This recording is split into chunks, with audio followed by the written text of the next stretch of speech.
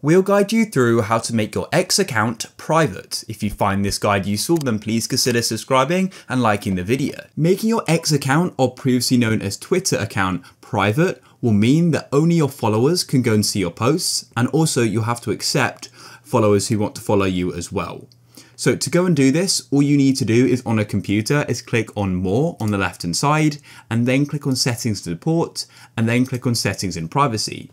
On your phone, you need to go to the top left of the home page and click on your profile picture, and then scroll down and expand Settings and Support and click on Settings and Privacy. You need to click on Privacy and Safety from the settings list like this, and then you need to go over to the right and you need to click on Audience and Tagging just like this.